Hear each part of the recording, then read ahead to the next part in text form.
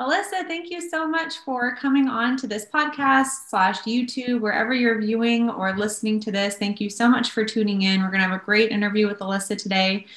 She is another physical therapist out of Utah. So I'm going to let her introduce herself a little bit more with just kind of your own story and what got you into physical therapy. And if you don't already follow Alyssa on YouTube, you definitely should, because she posts some really good workout videos. So I do also want you to tell us how you stay in such great shape, because it's clear that you work out and I want to know what you're doing. Yes, so thanks for having me. So I am actually a recent Midwest transplant. We moved to Utah in May of 2020. So we're kind of just getting used to the outdoor lifestyle and everything, hiking, biking. There's lots of adventure out here. And so I began my business out here called Keep the Adventure Alive. And it mainly started targeting people that have osteoarthritis, because I used to do home care physical therapy, seeing people in their homes after hospitalizations or after an injury. And many times I found that when people were diagnosed with arthritis, there was kind of a mindset shift of, my life is over. I can never do the things that I love again. I can't grow up with my grandkids. I'm so limited and there's nothing I can do. And so we've kind of adopted that mindset, and I've taken my passion into a mission of showing people that you can have an adventure with osteoarthritis. It's not necessarily, there's nothing I can do, I just have to get surgery. Surgery isn't even inevitable. And a lot of people do think that. And so I've been kind of running with that idea and working with people here in Utah in their homes, people that have had chronic pain without even a diagnosis of osteoarthritis, or people that have been diagnosed with arthritis and are kind of trying to figure out how to deal with that pain and how to remain skiing, cycling, hiking, mountain biking, all of those things. So that's been great since I've been here in Utah. I also do have a YouTube channel, like Morgan mentioned, going along those same lines, helping people at home with managing osteoarthritis. And so this kind of stemmed from the whole COVID quarantine thing. And so many times people were either relying on their gym, relying on their personal trainers, whatever your exercise program was. Now you're at home with no kind of estimation of when this is going to end. So I wanted to help people get used to working out at home, so we don't have this disruption anymore. And so you know what you can do at home. And so that is all on my YouTube channel. And how I stay in shape. So I definitely like to practice what I preach. If I'm going to be telling you to work out, I'm going to be working out too. So I do CrossFit. I've been doing CrossFit for about 5 years now, and I am a CrossFit level 1 certified instructor. So I also have been leading a master's class kind of in the past couple of weeks, helping people 50 and up with CrossFit. And so I typically do CrossFit. I also do some outdoor activities. We've been hiking, road biking. We're going to get into downhill skiing, potentially cross-country skiing. So I'm always doing something. I at least do something every day as far as working out at least an hour, because like I said, I like to practice what I preach. And so that's kind of the long-winded story of Keep the Adventure Alive and kind of here in Utah. I like long-winded stories. I did. You didn't know I was going to ask this, but creating a YouTube channel is such a weird thing. And I had no video experience. I had no tech experience. Did you have any sort of video, tech, microphone, audio experience? Because your videos are great. And if you haven't already watched them, you definitely should. And it is so much harder than people would think to even like make a video, and let alone get it up on the internet. So how did you kind of figure all that out? So honestly, just a lot of trial and error. And it's funny because if you look at my older YouTube videos, like when I first started, they're like cringeworthy now. But it's all kind of trial and error. And I think a lot of people try to make it much more complicated than it really is. I mean, I use my phone for my video. I do use a microphone for that I found on Amazon for the audio when it's really far away. If I'm just kind of talking like this, I don't typically use it, and that was just, found from some recommendations and things. So, I mean, it's been trial and error, and I'm still working on fixing some things. But I mean, it's definitely a work in progress, but the information is there and the value is there. And so I don't think people actually care too much about the quality of it and making sure it's perfect. I mean, like I said, the quality and value is there. And I think that's the most important part.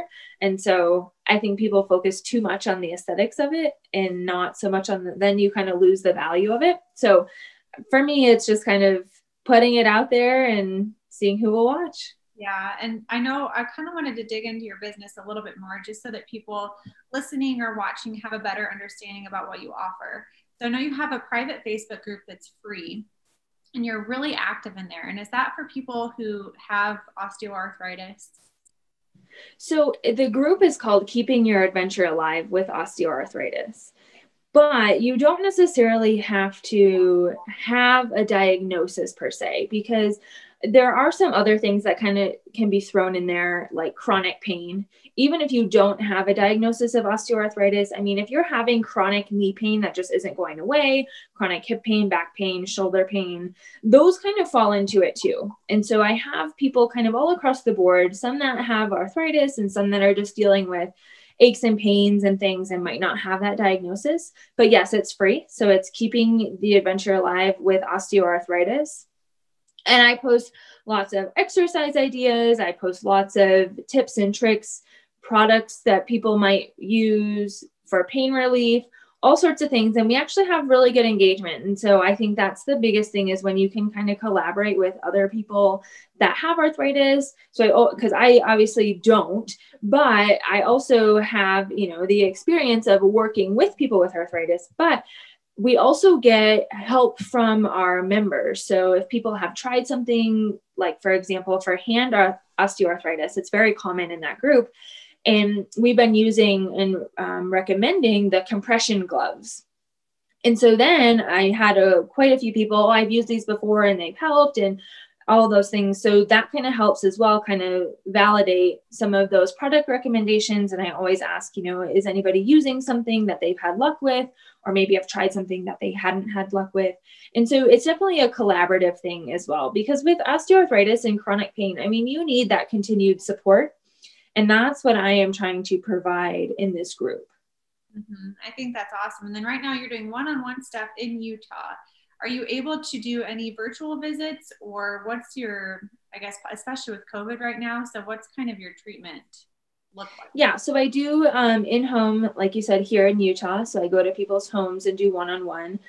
I also do some virtual sessions, which actually work great with osteoarthritis because it's not necessarily too much of a hands-on thing. It's a lot. I take the approach of really using movement to empower people, because I want to give you the resources. I don't want you to have to rely on me for massage and those types of things for pain relief. I want you to get pain relief on your own. That's the ultimate goal.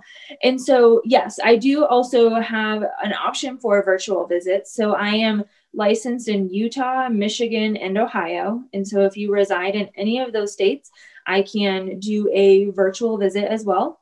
There are some people that, even still in Utah, don't want me to come to their homes with health issues and things like that. So virtual is definitely an option, and it's definitely a growing option. There's tons and tons of people getting into telehealth, and because we never know when we're going to go on quarantine again. And so, yes, that is absolutely an option. And I'm also developing some online resources for people, because if you're not in one of those states, I still want to help you. And so I have some home exercise programs. I just rolled out a knee osteoarthritis home exercise program. That's 8 weeks. It just walks you through 5 days a week of just a workout that's going to be 10 to 20 minutes. It's not going to be your full day.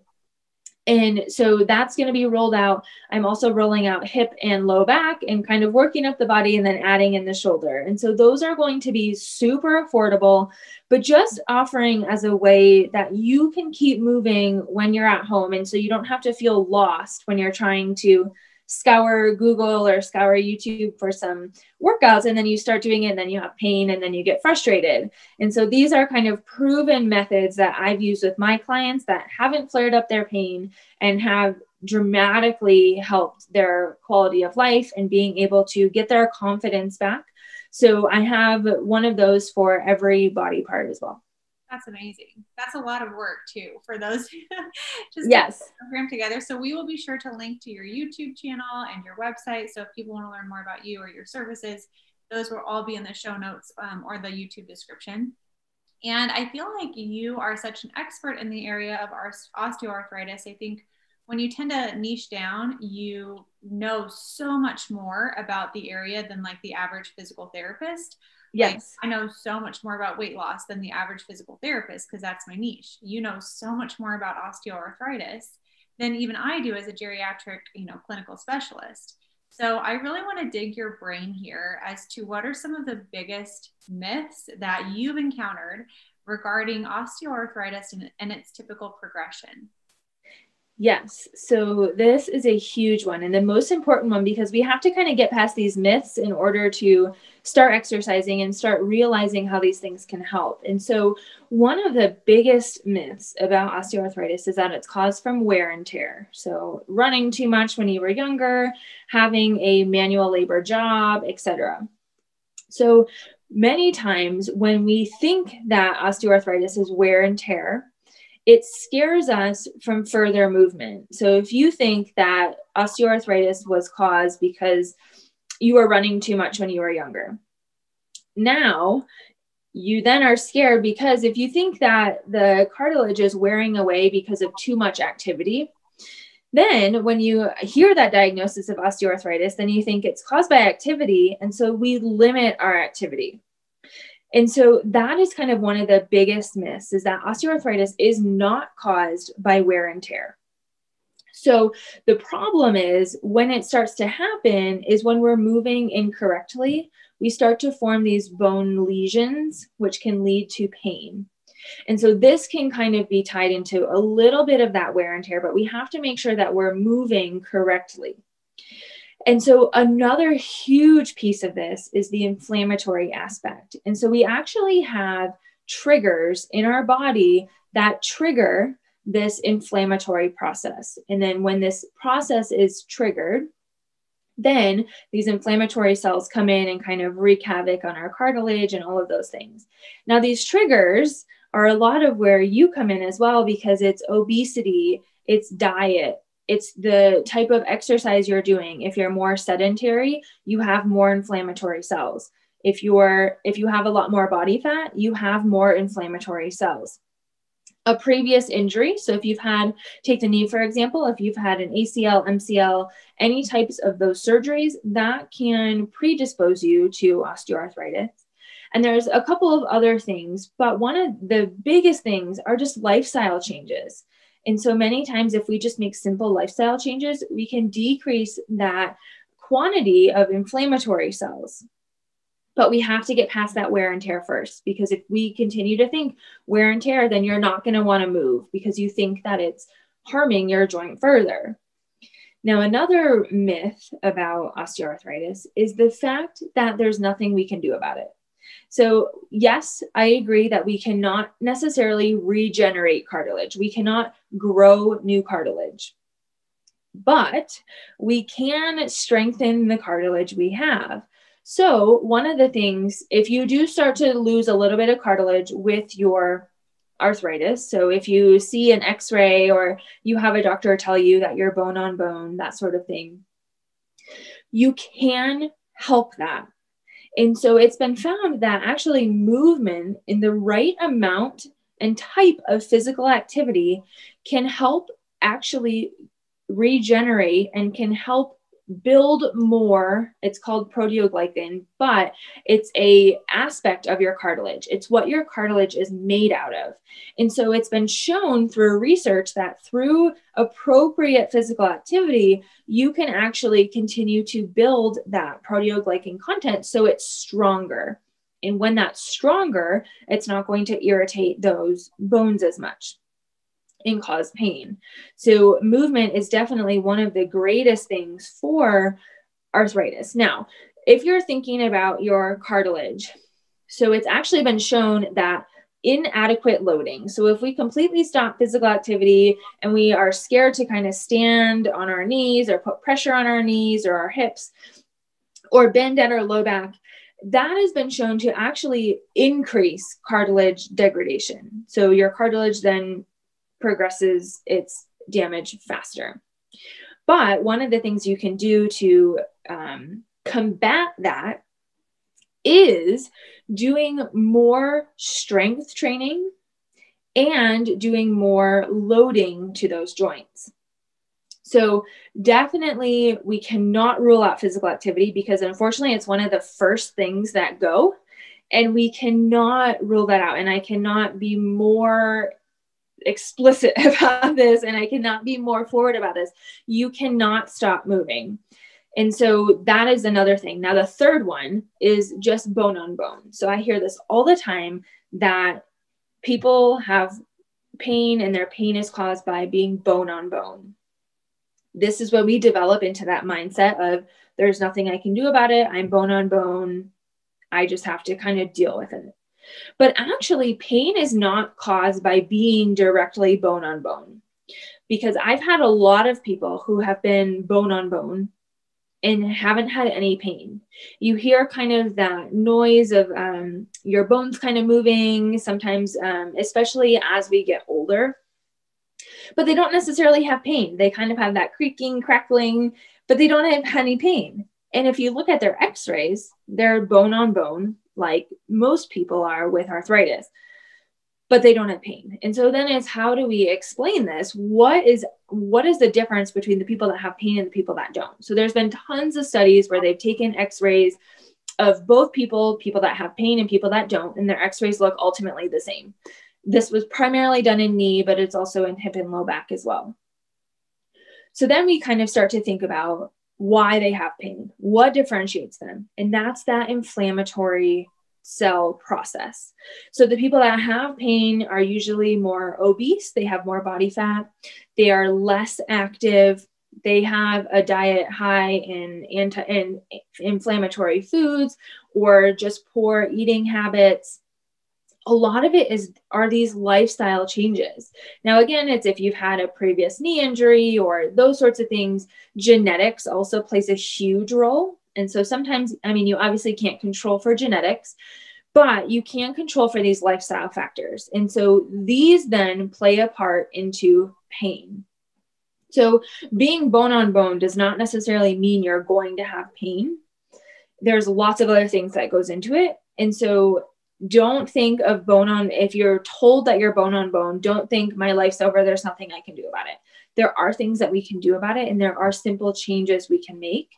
And Morgan definitely helps with the weight loss, the diet, cleaning up your foods, all of those things that play a huge part. And then I pick up the movement end and really help to show you that you can actually move. I want to unpack a couple of the things that you said. So proteoglycans, which is a really cool word. I've come across it in years, and I'm surprised I even remember how to say it. Yeah. You said that exercise can help, specifically strength training and loading. Now, I want you to describe a little bit more about what you specifically mean when you say strength training and loading, because for people, I feel like in the age range where we're working with, they didn't necessarily grow up with formal exercise like we have. And so that might sound intimidating, or they just might have a false assumption of what strength training is. So yes, can you describe a little bit more about what specific types of exercises help increase those proteoglycans in our cartilage? Yes. And so strength training is essentially just any sort of external load. So whether that's, any sort of dumbbells. They don't necessarily need to be 20, 30 pound dumbbells. We can start to use, you know, 3s, 5s, because it's all about, for strength training, it's all about where you're at and kind of meeting you where you are.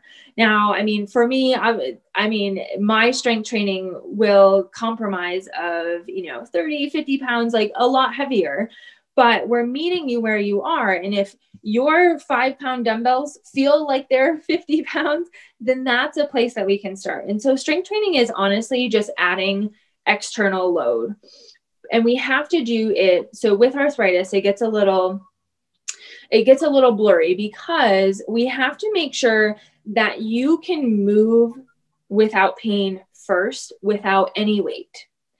Then we progress to strength training. So it's not necessarily, you know, go pick up those 10-pound weights and do a squat when you can't even do a squat without pain. And so a big thing with the loading aspect. And so if we do loading first with body weight and then add weight, then people are a lot more successful. Because if you were having, say, knee pain, and I asked you to do a squat or go up and down the stairs, likely you would have pain with either one of those, because those are a common movement that people have pain with. But we have to first build that confidence that you can do those movements without pain. So if we take the squat, for example, first we add support, like using a kitchen counter to hang on to, and then do a squat, because a lot of it is just we're not squatting with the right mechanics. So if we can change those, it makes a huge difference. And so that's one of them. And then we kind of work to, okay, maybe you're squatting to a chair and then standing back up. And so that's another progression. And then you can kind of progress to squatting, just standing there without any support. And then that's when we can start to add weight. You can add weight to the other two. So I add weight a lot of times to a chair squat, because a lot of times if you can do a chair squat with extra weight, then that translates to you can do a squat without the chair and without any support holding your body weight. So there's definitely a progression of, and that's why seeking out a movement expert, seeking out a physical therapist is definitely going to help at least get you started, so you kind of understand how to progress through these things.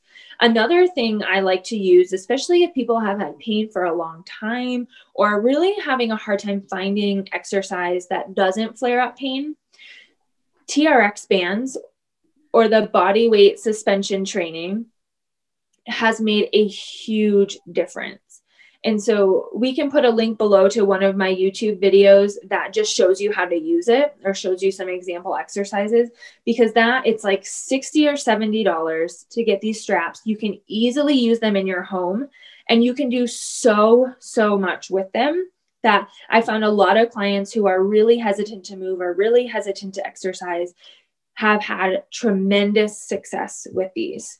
And so that is another thing that I always recommend to people, but it's just moving without pain. So if that's first just doing some simple body weight exercises, great. And then we can progress to that strength training. But I don't want you to automatically start strength training, start to have a significant increase in pain, and then just get frustrated and then just give up. Yeah, and I always start with my clients when I was going to the gym with them.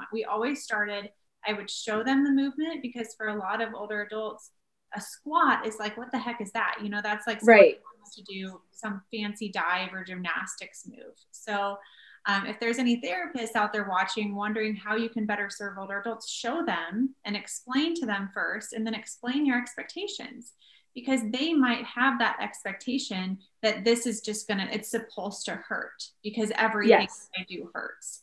And so I think explaining what you want from your patients ahead of time, what feedback you want them to give you as the therapist, is really helpful. And I've never seen the TRX bands, and I hope that my dad's not watching, because I'm going to get him those for Christmas. But here's the deal, because his mobility has slowed down, and he's slowed down, but I do believe that he kind of buys into that myth that he has to like rest for it to get better.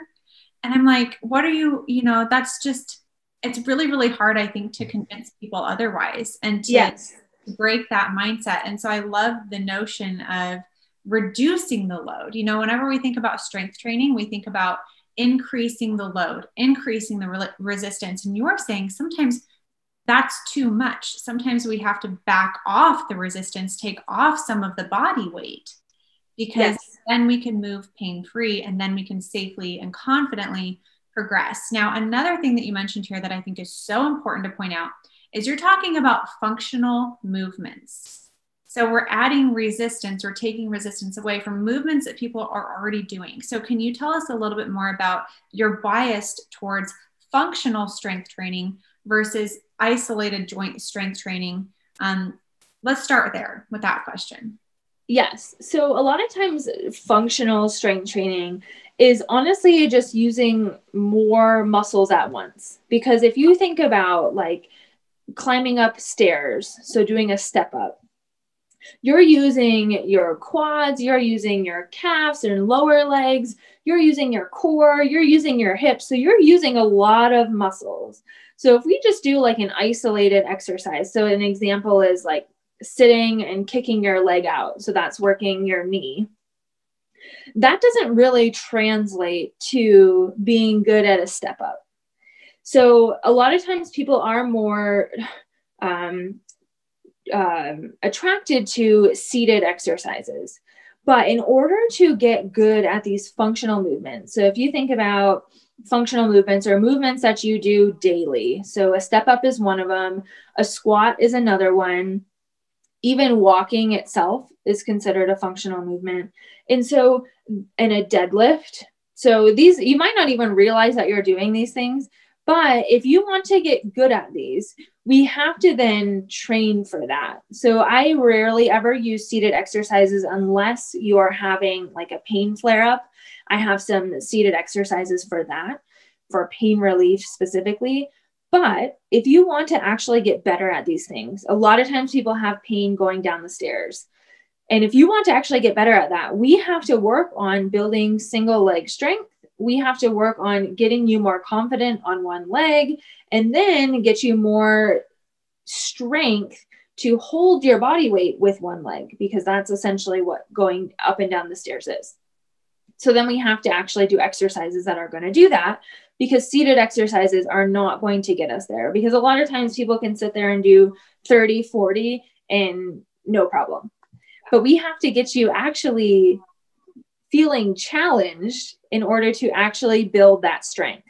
Because a lot of times I find when people are thinking they're doing exercise programs, but they're compromised of primarily seated exercises or even some standing stuff, but you're standing there and doing 30 to 40 reps of, whatever exercise you're doing. And, you don't really feel challenged. That's not really building muscle.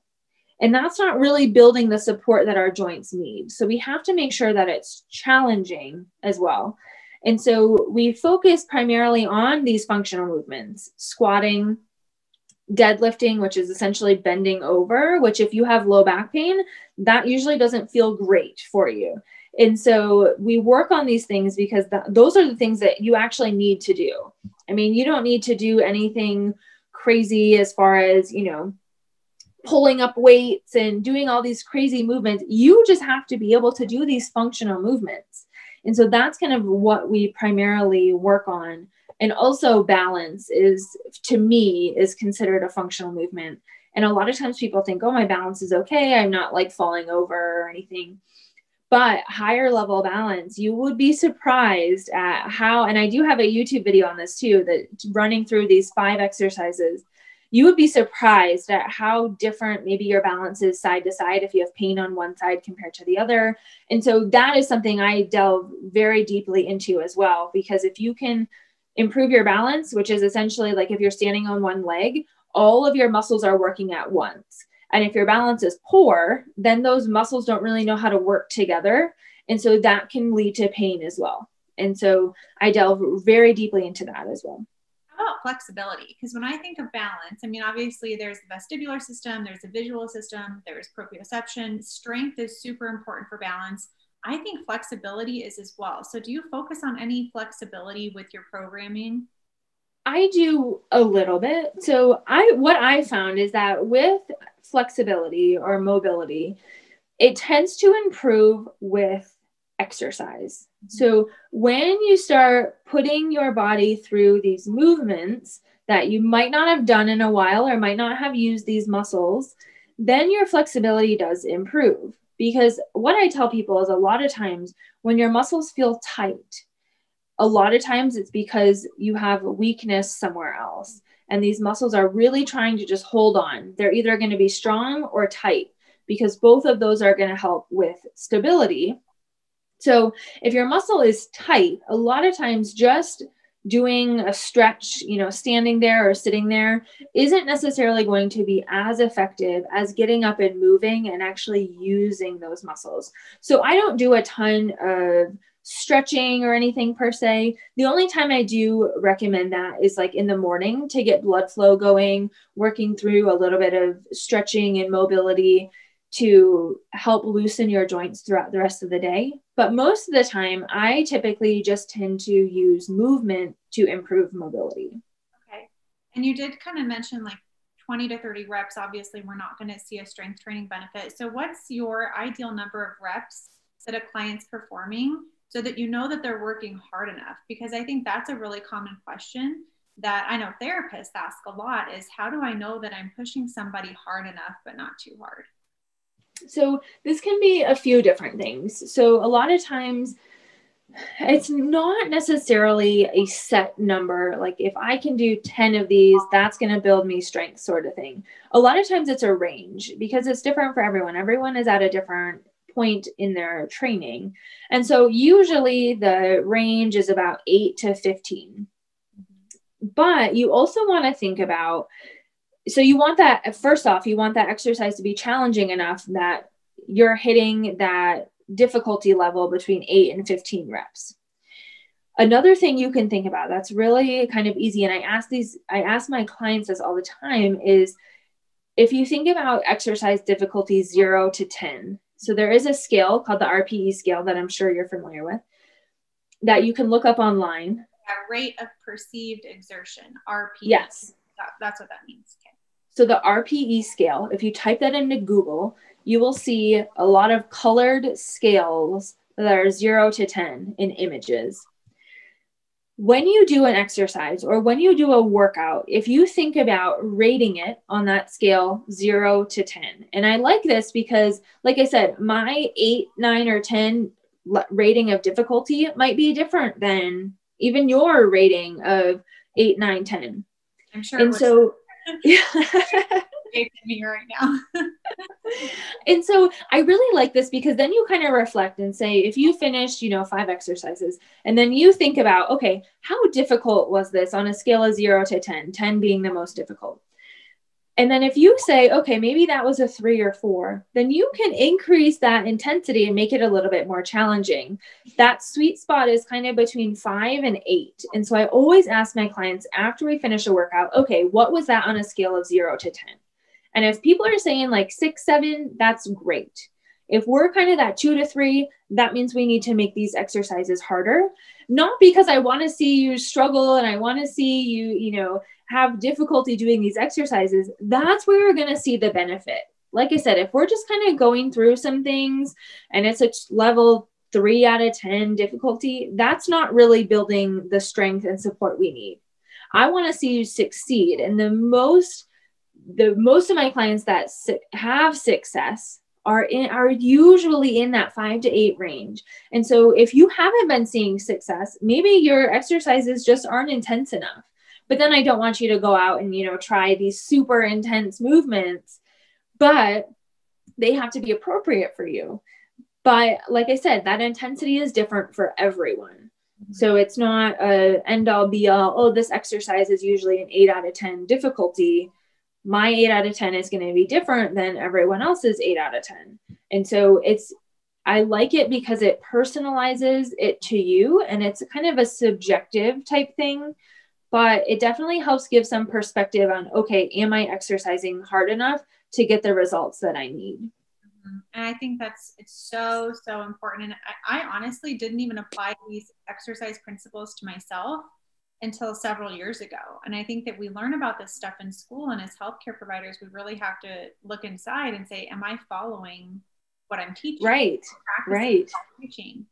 And once I started practicing, what we were taught, I saw great results. And I used to be a crap cardio kind of girl. I call it crap cardio, where I would go and I would run. I don't run a lot after kids, but I will get back to it because I love it. I love that physical challenge, the mental challenge.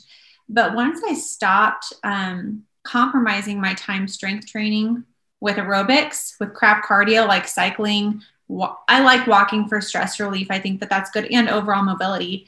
But when you have children, your time is not your own. And I was like, okay, I have to prioritize strength training here because that is the most important.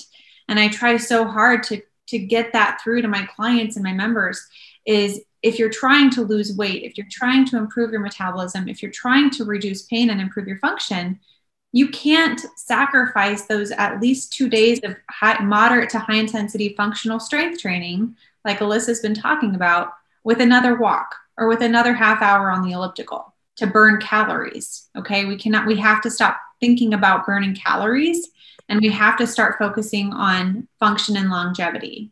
So I love that. I don't know. I just feel like you're very, very good at what you do. You're putting so much good information out there.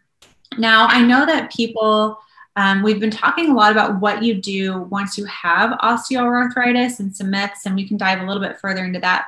But do you have any tips to prevent it? What if people, maybe they have a family history of it, and they're worried about getting it. Maybe they have some joint pain or joint stiffness, but not an official OA diagnosis. What are your tips to help prevent osteoarthritis? So one of the biggest things is don't take a backseat to it. Actually take action. And it seems so simple, but it's so missed. So for example, genetics, like I said, we obviously can't have much control over our genetics. And so if you have arthritis that runs in your family, odds are pretty high that you will get some degree of it. Now, that doesn't necessarily mean you're going to have this debilitating arthritis that you just can't do anything. If you can take action early, control your diet, control your weight, really find a movement that you like and that you can, some physical activity that you can continue, because consistency is key with all of it, then your arthritis is going to be less severe. That I know so many people who are living with arthritis that aren't limited at all, that they don't have any, they may have a little bit of discomfort here and there, but most of the time they aren't limited. Just because you have arthritis doesn't necessarily mean you're not going to be able to do anything or you're going to have pain all the time.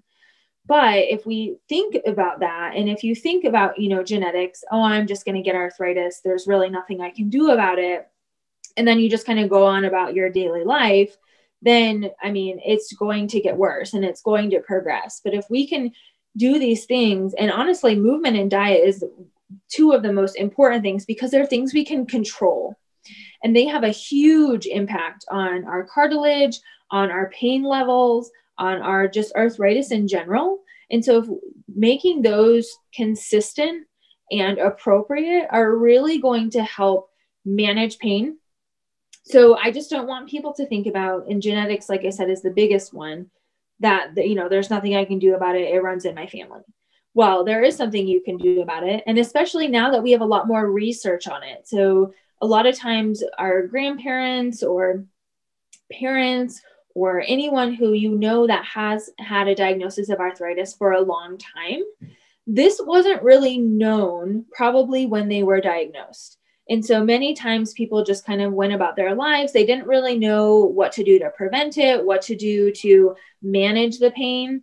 And so that's kind of why I think we're seeing a lot of increase in joint replacements now, because that knowledge wasn't really there then, but now it is. And so that's why we need to really take into account, really look at yourself and think about your diet.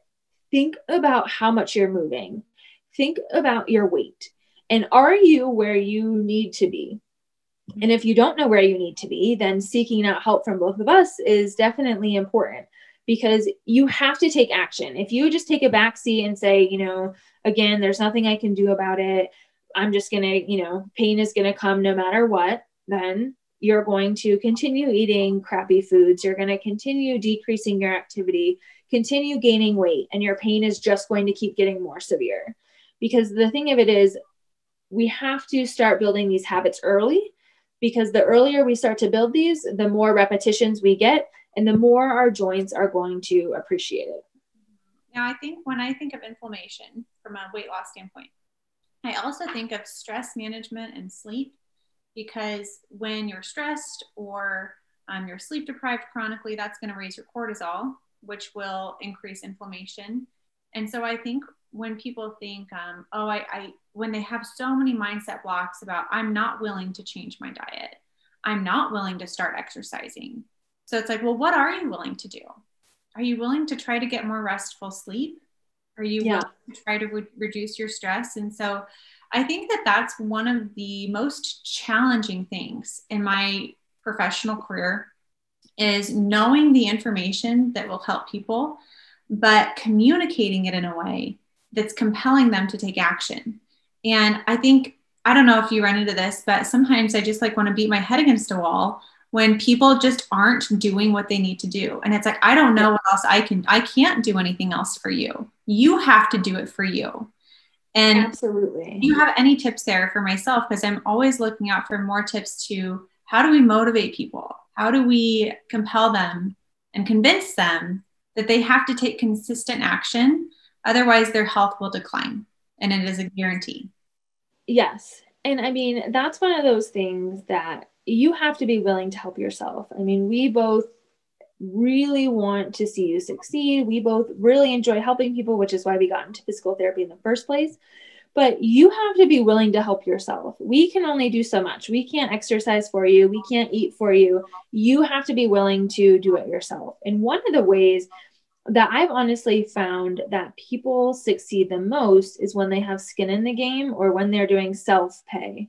A lot of times, if your insurance is paying for something, it's envisioned as being free, and we don't take it as seriously. And if you think about, something that you've done where you've actually paid for and then actually used, or were more adherent to it, or more inclined to do something because you paid for it, versus something that you envision as being free, and then, just kind of take it with a grain of salt and don't take it too seriously. And so I know that we both are self-pay, and I have seen so much more confidence, so much more adherence. People are much more compliant with doing a program. I have one gentleman right now who hadn't worked out in a long time, had gained some weight, had been having some back pain and some knee pain that just wasn't going away. He has a desk job, or has been working at home. And so he really took an initiative to get into shape. And so I've been working with him on knee pain, back pain. We've been working on lots of other things. And he has worked out every day for the past 2 months and is seeing amazing results. But you just have to be willing to commit to it. And a lot of times, if you do, pay for it out of pocket, people tend to do better because you just take it more seriously. And so that's one thing. I'm not saying you need to go spend, all this money on all these coaches and things. Just find someone that you trust and really just kind of go all in. If you're half in, I'll try it a couple days a week, or I'll try it maybe once, and then go all in, because that's when you're going to see the most benefits. The people that I've seen, once or twice, kind of wishy-washy, don't see as great of results. Oh, yeah. And so that's when we really start to see differences between the people that are successful, especially long-term, and the people that aren't, is because we have to go all in. You have to commit. And that's one of the biggest things. Like I said, we can't do these things for you as much as I would like to wave a magic wand and things would be much better, but you have to be willing to put in the work. But the results are so, so worth it. Now, I think it's important to note that the end of the year is coming up, and I've been out of traditional insurance physical therapy for a while, but am I remembering correctly that joint replacements go up at the end of the year because people haven't reached their deductible and they want to get the most out of their insurance? So Yes. with that in mind, people considering joint replacements more, what is your criteria for when you would actually recommend somebody get a joint replacement? Because I always say pills and surgery is never where we should start or stop with pain management. So what's your personal criteria? If someone was coming to you, what would you encourage them to try first before committing to a joint replacement or a back surgery? This is a great question because I actually have a YouTube video on this as well. That kind of runs through this criteria. The hard part is there's not necessarily, 3 boxes you check off, you need a joint replacement. But it's kind of a lot more complicated than that. Now, first off, you're thinking about pain. Is it truly limiting your quality of life? If you just have knee pain or back pain, that's just kind of annoying. It's a little bit uncomfortable, and maybe you can't, go work out like you used to, or go, pick up 1,000,000 pounds like you used to, or something that's higher level. This is one thing that a lot of people think when they have pain that just doesn't seem to go away, and they haven't really done much besides medications, that surgery is the easy way out. If you don't take control of your pain before surgery as best you can. Now, I realize there are certain circumstances and certain situations where pain is just uncontrolled and arthritis is so severe. But if you don't take control of that and you don't understand the amount of movement and the amount of lifestyle changes you have to make with a surgery, if you go through a surgery, and I've seen this countless times, it doesn't relieve your pain. You still have pain. You still are limited in doing things, but you just have an artificial knee now. And I mean, a lot of times people think when you get a surgery, it's the end all be all. I'm not going to have pain anymore. But those are typically the people who didn't know the recovery was so extensive. And so if you have to make a promise to yourself that once you get a joint replacement, you're going to change your behaviors. So if you were pretty sedentary before because of pain, it was hard to move, so you kind of decreased your activity, then you get a surgery. If you're going to go back to that, sedentary lifestyle, you're not going to be moving very much. You're not going to see the results that you want to out of the joint replacement. You have to make an effort to say, okay, once I get this new knee, think about what is going to change. What am I going to do more of without my pain? If I could get my pain to go away, would I exercise more? Would I move more? Would I eat differently? Those sorts of things, because a joint replacement isn't a guarantee that pain is going to be gone. And so we have to really think about, are you committed to going through the recovery? The recovery is about 3 months, 3 to 4 months until you can kind of get back to your normal life. And then it kind of continues from there. But it's like physical therapy every day, doing exercises 3 to 4 times a day to get your mobility back. And so it is an intensive recovery. And so you have to commit to that. And then you also have to commit to moving more, changing your habits after surgery. And I'm not here to demonize surgery. There are definitely times and places where surgery is successful and where people truly do need it. I think that the problem is a lot of times we get into that premature surgery. So if you think about, is pain truly limiting your quality of life? Are you going to change your habits once you have surgery? And then also, are you just committed to the long term of maintaining these habits? It's not something you're going to do for 8 weeks and then you can kind of go back to what you were doing. And so it's kind of, and obviously cost plays into it too. Not only the surgery itself, but the physical therapy after, if you have any co-pays or if you're going to pay someone privately, all the equipment you might need, like a raised toilet seat, you might need a modification to your bed, like a bed rail or something. So there's definitely a shower chair. There's definitely equipment associated. Most of the time, insurance will pay for some of it, but they may not pay for all of it. So it is, an expensive process, the follow-up appointments afterwards. So it definitely is an expense as well. And so if you don't think that you're going to change your habits, you don't think you're going to, continue to increase your movement afterwards, then it might not be worth it for you. But another one is just making sure you've given the effort to conservative management. And I'm not saying that if you get surgery, then you haven't given a good effort to conservative management. It doesn't work for everyone. Now, conservative management is exercise, diet, weight loss, the things that we were talking about. And so if you haven't given a solid effort to that, and not saying you went to physical therapy twice, you had more pain afterwards, and so you've tried physical therapy, you've given a consistent effort of 6 to 8 weeks, whatever it may be, and you just aren't seeing relief. And you've given a consistent effort to increasing your movement during the day, because stiffness is a big problem with arthritis. And then you haven't given a good look at your diet and started to make some small changes and really started weight loss. If you've tried those 3 things very, very adequately and you just still aren't getting relief, then surgery may be the option for you. But if you haven't, and then you're just going right into surgery, you might not see those optimal results like I was talking about, because you have to be serious about the recovery. I like to think of the ROI. So if your typical deductible is $10,000, and then you're going to have a copay for physical therapy afterwards, and you're going to have some private costs for equipment, what would happen if you spent $10,000 on getting healthy? Now, I'm not talking fake food plans. I'm talking about investing in your education, investing maybe in a therapist or a personal trainer, investing in equipment that you need, like the TRX bands. Can you imagine if people viewed getting and staying healthy as that type of investment, and they were using their healthcare dollars instead of paying to be sick, they were paying to be healthy?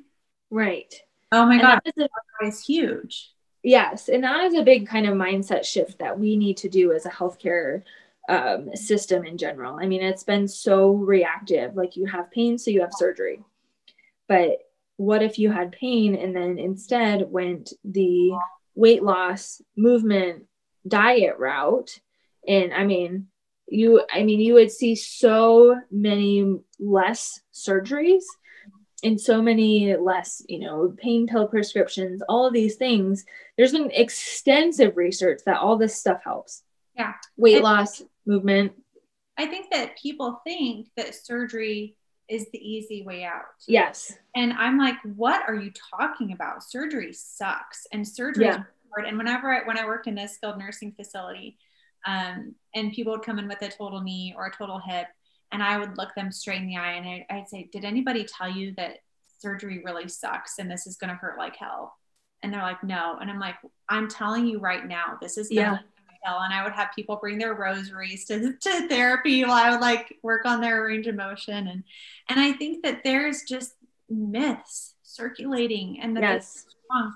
And people put so much, I'm not dissing on doctors at all, but people just, I think that put so much trust and faith in surgeons, whereas like you have to learn how to advocate for yourself. Yes. And you have to give these conservative measures a try. Even if you end up having surgery, you're still going to have to do this. So why not try doing it first and save a lot of pain and time and energy and money going through surgery, which, by the way, increases your risks for complications like clots in your legs, in your lungs, surgical failure, where you have to go for another surgery. There's so many things. I have lots of horror stories of knee and hip replacements. Yeah. But I know I heard this from one of the doctors I was talking with, is the only surgery that doesn't have risks is the one that you don't have. So, I had lots of patients who had infections. I had one woman who had to have 4 knee replacements in the span of 2 years because of infections. I had a few people that have had a previous history of blood clots. And so we're not trying to scare you necessarily, but you have to think about the risks too. Are the risks worth the benefit? You're only going to get the benefit if you work towards it. So yeah, you can't just get a surgery, wake up and think that you're not going to have any pain. You're going to have more pain after surgery. Yes. Than you did before surgery. And that's going to be the trend for a few weeks, if not months. And then you still have to, like Alyssa said, absolutely lifestyle changes. So with that being said, any other tips for people who have osteoarthritis or who are looking to get joint replacements that you wanted to share with us today? I think that if you're going to have the surgery, we want to get as optimal outcomes as possible. So let's say that they gave the weight loss, the nutrition, the movement, they gave it a consistent effort for 6 to 8 weeks, and they're still in pain that's not only impeding their quality of like their movement, but it's really impacting their quality of life. And they decide, okay, I'm going to get surgery, but I want to set myself up for success. So what should my mindset be going into surgery, and how can I prepare myself and honestly the ones around me, because you need a support system after surgery. So how can I prepare to get optimal outcomes from the surgery that I truly do need? Yes. So I actually have a couple of YouTube videos on this too. The stronger you go into surgery, the stronger you come out. So just because, so say your surgery is scheduled for 3 months out or 2 months out, that doesn't mean you can just kind of lay around and rest until then. There are exercises you can do. And that's when some of the seated things come into play. That's when you want to keep your range of motion, because if your range of motion kind of sucks going into surgery, it's going to kind of suck coming out. And range of motion is one of the biggest things. So bending and straightening your knee for a knee replacement. Hip replacements tend to be a little bit easier, but if you can build your hip muscles to be stronger before you go into surgery, your recovery is going to be 1,000 times better.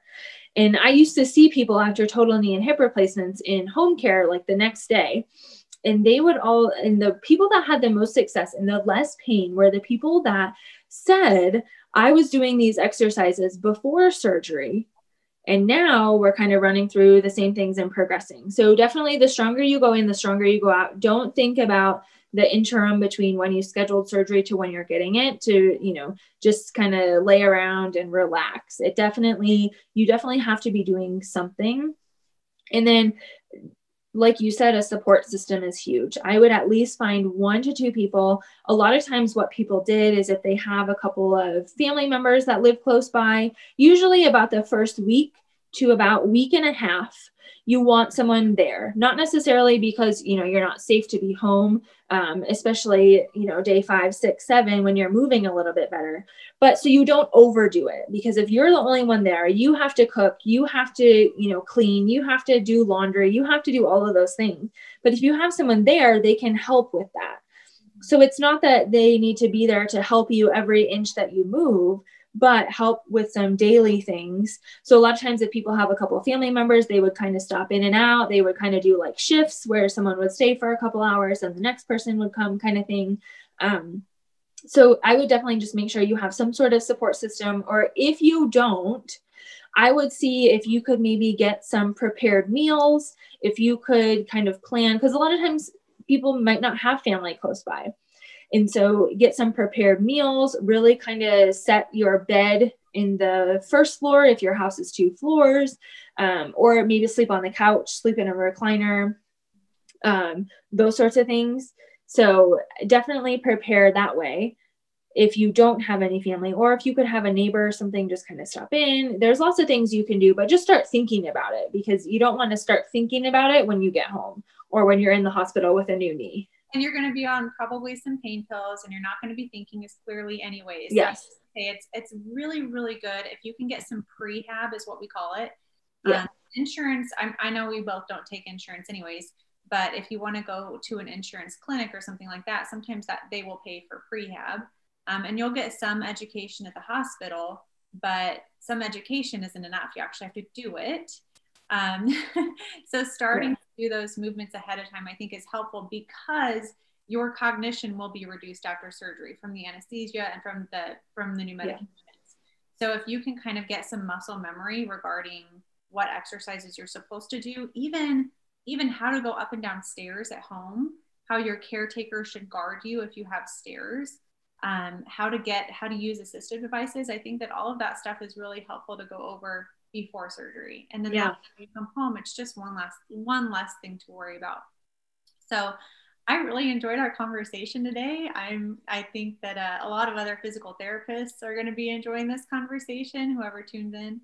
Anything else that you wanted to share about, you know, where people can find you or follow you? I know you have a great social media presence, trying to get the word out about how we just deal with osteoarthritis in the best way possible. Yeah, so my YouTube is usually where you're going to find the most information is if you search in the search bar, Alyssa, Alyssa, Adventure Alive. Most of my you'll see my channel come up. And then also on Instagram, it's at Adventure Alive. I also have that free Facebook group. So if you go into the search bar on Facebook, type in Keeping Your Adventure Alive with Osteoarthritis into the groups, then you'll see that come up as well. And then also that's mainly the places you can find me. Also email if you're interested. It's Alyssa, Alyssa at keeptheadventurealive.com. Awesome. Thank you so much for your time and your expertise today. I know it's going to help a lot of people. I'm really excited to get that TRX band for my dad. Yes. And try to go through some of those exercises with them. Yeah. Thank you guys for tuning in. Be sure if you like this video on YouTube to comment and let us know what you found was the most helpful thing that you heard today. If you have a family member who has osteoarthritis, please share this interview or the video with them. We would really appreciate helping us get the word out. Absolutely. Thank you so much. Thank you. Bye. Bye.